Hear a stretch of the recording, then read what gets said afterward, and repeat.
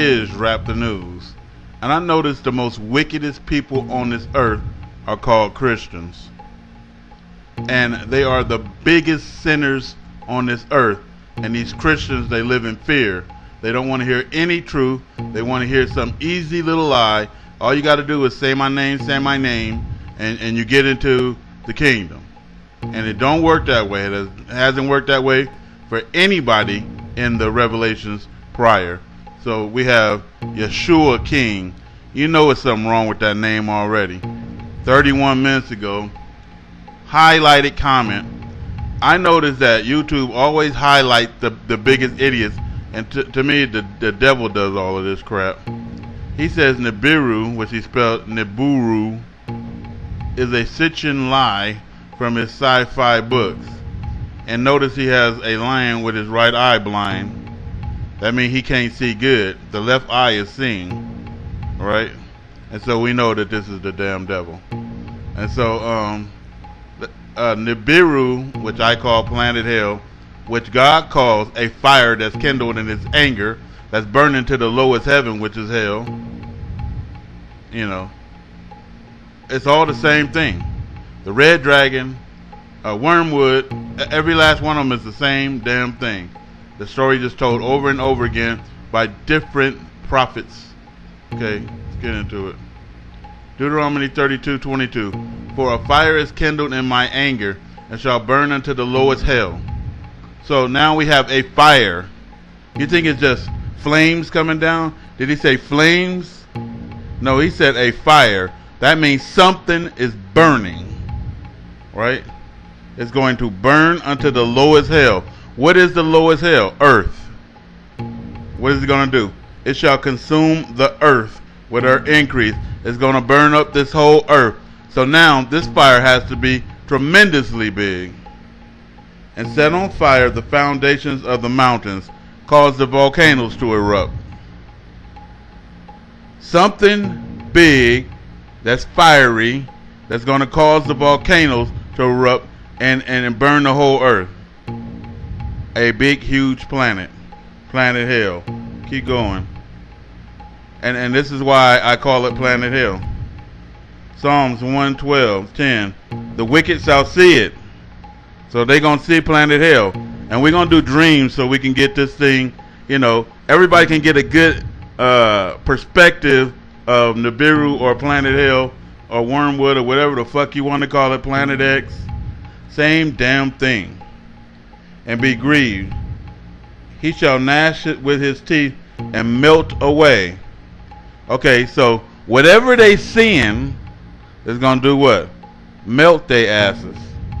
The desire of the wicked shall perish.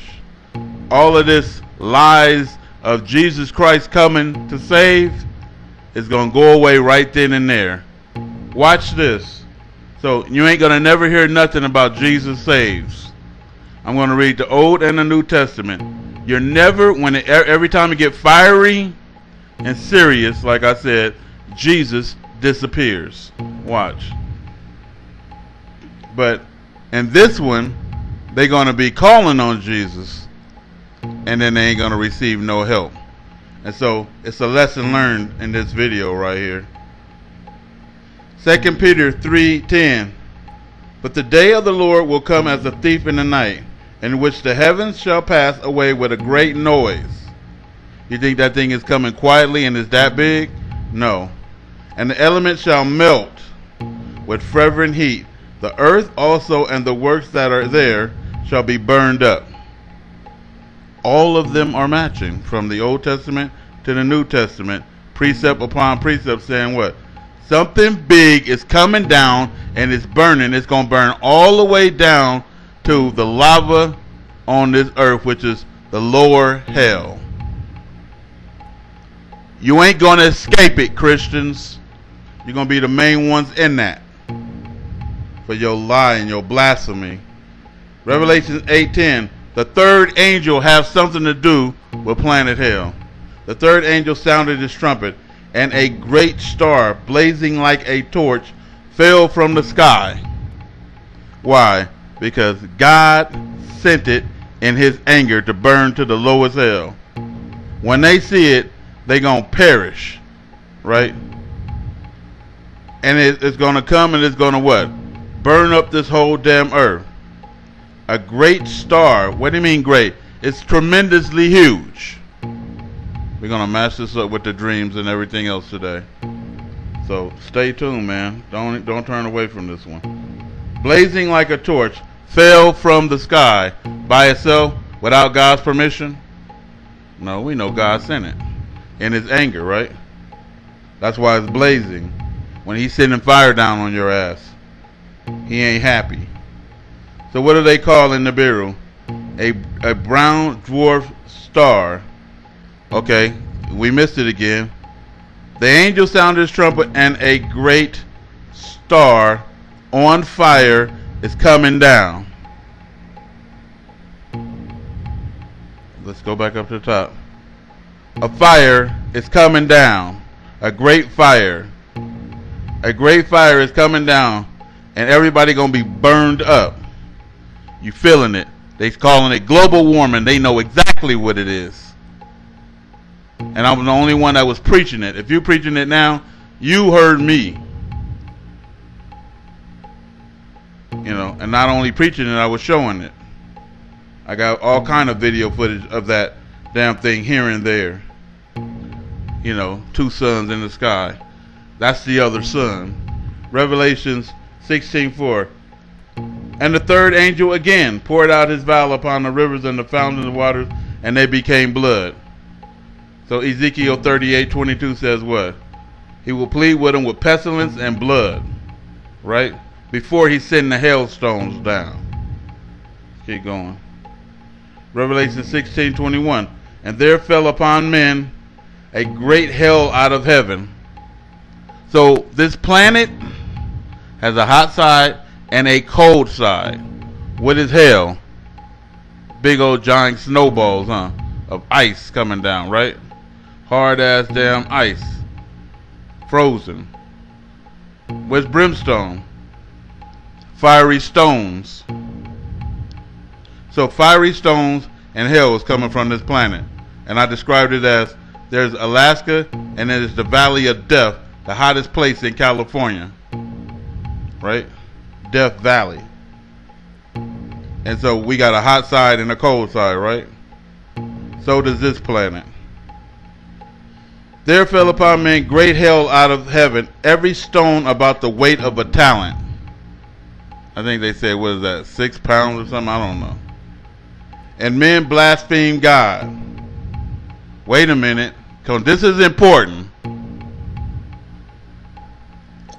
You got the atheists. They're going to, when hell start coming down, they're going to be like, I'm blaspheming God. What is blaspheming? I'm going to lie about God. It ain't the atheists. Who is it? It's Christians. How are they going to blaspheme God? They're going to say, Lord Jesus, save us. And they lying because there's only one Lord, and that is God. He said it over and over and over again. He said every day they blaspheming his name, saying Lord Jesus. There is only one God and one Lord, and that is the Most High God of Israel. And he said, call him Echad in the end, right? Which is one Lord. They blaspheme God's name because what? Of the plagues of the hell, for the plagues there was exceedingly great. Watch, they so dumbfounded in that Christianity that they doing what in the end times? Calling on Jesus to save them. And then the book says, only he who calls on the Lord will be saved. But watch this. He didn't say when you call on the Lord. You're supposed to be calling on the Lord way before that time. Let's keep going. Revelation 14:9. The same third angel 3 times. And the third angel followed them, saying with a loud voice, if any man worship the beast, which is Christ crucified, which is that image of that white motherfucker that they painted and said was Jesus, and his image, and receive a mark in his forehead or his hand, he gonna do what? Send all their asses to hell.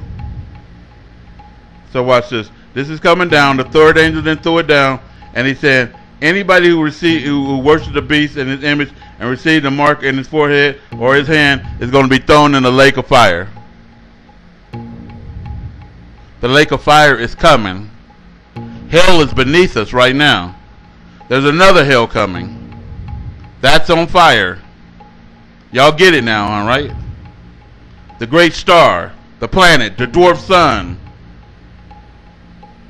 Yeah, we have to need to be done. The heat, motherfucker. Can you feel it? The great red dragon is ain't nothing but the great star. And it's something to do with the devil as well. And that's why they call him the great red dragon. Because how he screwed up everybody on the earth and made them sin causes this planet to come down in God's anger. That's how that planet works. It ain't following no orbit. It's coming down in wrath. That's its orbit. The wrath of your ass. It came down during the times of Noah and destroyed, and it came down in Sodom and Gomorrah and destroyed. Behold, a great red dragon, and his tail, which is 2 million mile long, of meteorites and hailstones and asteroids all up in that motherfucker, man. It's coming down. Right? His tail threw a third part of the stars, all these asteroids and meteorites, and of heaven, and did cast them to earth. So we're going to be getting hit with meteorites. And what it said, Revelation 16, and there fell upon men great hail out of heaven, and every stone. So you got hot fiery stones and cold ass hail. Same planet. Ezekiel 38:22. And I will rain upon him and upon his militaries, and that's the Gentiles, and upon the many people that are with him, an overflowing rain, great hailstones, fire, and brimstone. So this fiery planet that's coming is going to be throwing down hailstones and brimstones and fire. It's going to be raining it down. And so how does science explain it? It says the planet is going to pick up speed. It's going to swing up under the earth, and the earth is going to run into its debris tail and get pounded by meteorites, asteroids, and hailstones. It all match. The dreams, it all match. Right? Because in the dreams, what? The big red planet is coming down, right? So they're looking up, and it's right above our heads. So pretty soon, I'm talking about pretty damn soon, we're going to look up, because people is already seeing the big red blotch in the sky everywhere. You know, pretty soon it's going to come into full view. Hell is going to be viewed by all. And that's the hell above. And so Revelation 6:8 say, and I looked, and behold, a pale horse. What is that? Sickness. Red iron oxide coming from this planet causes sickness, sepsis, and you will die. That's the pale. Death. And his name that sat on him was Death. And hell followed with him. We own hell. So death gonna ride out on a black horse and the earth gonna follow? Nah, this is another hell, motherfucker. For all them motherfuckers that be trying to undermine what I'm saying, because they knowledge is limited. They come here and they get some damn knowledge, and then they go put it in a dumb perspective, because they can't put it in a logical perspective because their knowledge is limited. They have to put it and dumb it down where they can understand it. But I'm used to talking to dummies, and I am. And so I can put it in layman terms for you. And that's what I'm doing. I'm not trying to make it scientific and all that bullshit. I'm just putting it where you can understand it by the scriptures. Am I saying anything? No. Is it hocus pocus and spooky shit? No. Revelation 20:14. And death and hell is doing what? So we're on top of hell. It's cast into the lake of fire. The lake of fire is on that motherfucker. So supposedly when that motherfucker swoop underneath us, it's gonna suck this planet down into that one. So both hells is gonna merge.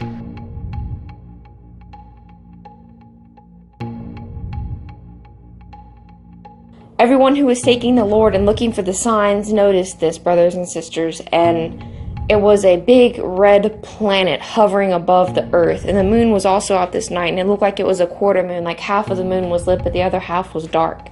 But we were not paying attention to the moon. We were more amazed by this red planet coming towards us and looking bigger and bigger as it got closer. I see a huge planet, and we're talking humongous, like it's covering the entire sky, and it's pretty much on us. It's not even coming towards us, it's on us. And it's massive. I could feel the heat emanating from it.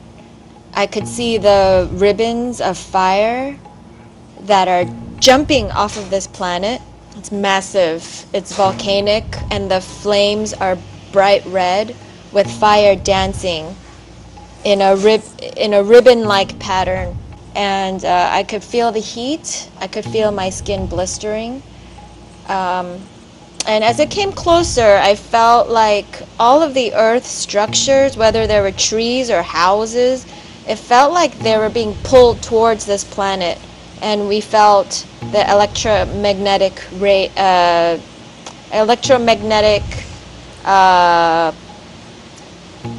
pull being pulled from our bodies, and so this was happening, and out of the corner of my eye to the right again, I saw fireballs fall and just torch the earth, just burn down buildings and animals and cars and whatever was in its way. It was just falling, and scared out of my mind. But this was the most important part of the dream, and that was the fact that I felt like I was being pulled towards this planet. I was just being pulled through the galaxy, and as I was going through the galaxy, you know, it was like the speed was increasing, and everything was rushing by, stars, planets, asteroids. And as I got closer and closer, the surface of this planet started to become more clearer, you know, and it was like on fire, red hot, rusty looking planet. It wasn't like the sun, as you know, tremendous heat, but it was like, you can tell, like it had a surface, and it was like lava and filling this whole planet, but with a lot of dark surfaces. And as I got closer and closer, then I could see that around the crust of this planet were huge, like volcano mountains that were kind of poking out of the crust, and on top of these volcanic mountains, it appeared to look like black figures. It looked like dark ash, but like smeared, like a sketch. But it was like of this person, figures of men or women, and they had their arms like waving up like this and stretching out towards the sky. And I was like, okay, I know where I'm going. This is hell. There's no way this is, you know, some random planet that is scary or some nightmare dream of I'm having it. This is hell. I was standing looking up at the night sky, and the planet that I was looking at was so big that it almost covered the whole sky in my view. So I was able to look at it up close. And when I was looking at it, even though it looked red overall, it had a lot of gray. It kind of reminded me of the moon, where you see an up-close picture of the moon with all the craters. It was the same, but all these craters were filled with fire of the brightest reds I've seen. Very bright fluorescent reds. The whole planet was covered with these pockets of fire, and it was very close to Earth. I was looking out of a window, and I saw what looked like a large planet with a smaller planet to the left of it. Then all of a sudden, I could see it moving clearly towards the Earth, and it was getting clearer and clearer. And I could see the debris fly by, and it was flying by and hitting people, but I was holding the hands of two people, and I said, don't worry, God will protect us. It was just huge. And it was the color of like when you stoke a fire and how the embers get, they're blackish orange. This is the color. It was like orange red, but it was like smoking hot fire. But anyhow, I just found, you know, that's the first time that I had seen the planet like that. And I know that it's the red planet that the Lord has been giving me. And he jogged my memory today, I believe, with, you know, the heat on my shoulder in my earthquake dream that happened around Knoxville, which I still haven't done that video on yet, but I will. I was in shorts in that dream in the earthquake because the liquid came over my legs when we were all done. When this thing, I watched it pass over, and it didn't fly by, but it was pretty quick. But it gave me a good look at it. But after that, I was still looking up in the sky, and it was like the clouds kind of parted a little bit, and I put my arms up, and it didn't really look like I had a far way to go, and I know I got there quickly, but I didn't feel like I was flying. It was just like I was here one minute and then I was up there the next, just beginning to go in, and I could vaguely make out silhouettes of people. What do all these dreams have in common? That the planet is coming down. Look how God is warning all these Gentiles. The planet is coming down, right? And you can look directly above you and see the thing coming down. What else? Meteorites is shooting from it. Fire is coming from the planet. Every last person saying, this damn thing is on fire. Just like Raptor News been telling you for a very long time now. Only person speaking about planet hell. Because everybody else don't know. Why? Because the Spirit ain't helping them. They ain't been enlightened or guided by nothing. Spirit is helping me over here. And so what do? They all teach the same bullshit. You know what? I teach salvation. You know, and God's kingdom coming. This is God's kingdom coming. It's a part of it. And this is the part called hell. And then what else do they got in common? That as this thing drops down, they're melting and frying. Just like the scripture said. What else? It sucks them up. 3 people in these dreams said this thing sucked them up into it. And when the guy said he got close to it, it was what? Fire and lava and people burning in and a lake of fire in there. When the woman at the end said what? This thing passed by, she raised her hands up, and she started being sucked up. Then she can see the silhouettes of people too, just like the other guy said. And then Isaiah 28:18 is telling you that. You know, it ain't like the scriptures didn't tell you. Is that most people don't have understanding. Most of them teachers and preachers and everybody, they don't have an understanding of the scriptures to tell you that. Because they too busy worried about sounding crazy. And then the other part is they too stupid to tell you because they ain't been helped by or guided by the Spirit. Isaiah 28:18. When the overwhelming scourge sweeps by, you will be beaten down by it. You know, beaten down by it. That means meteorites, hailstones, and fire is coming down off of this thing. As often as it passes through, it will carry you away.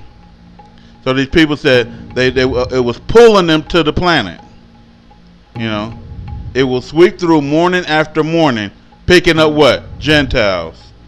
Day by day, sinners, and by night. The sheer terror will come from understanding the message. Yeah. Understanding that hell is coming down and it is about to pick up all you sinners. And guess what? Where's Jesus Christ in all of this? He ain't never there, huh? If hell is picking you up and God is throwing down meteorites and everything else and lifting his people out, how does Jesus save? And all these people crying for Jesus in the end, what did it say? It said, you blaspheme my name all the way at the end time. And I'm going to let you in on a little secret. They all know who I am. They all know the message that I'm teaching. I have tried to pry them away from that false God so many times in that false religion. So many warnings to all of these people. They will not listen. And so when the fire, you don't believe that either, when the fire comes down on your asses, remember when you crying like hell, pleading to a false God that ain't going to save you, blaspheming the holy name of God, remember your ass was warned. This is Rap the News.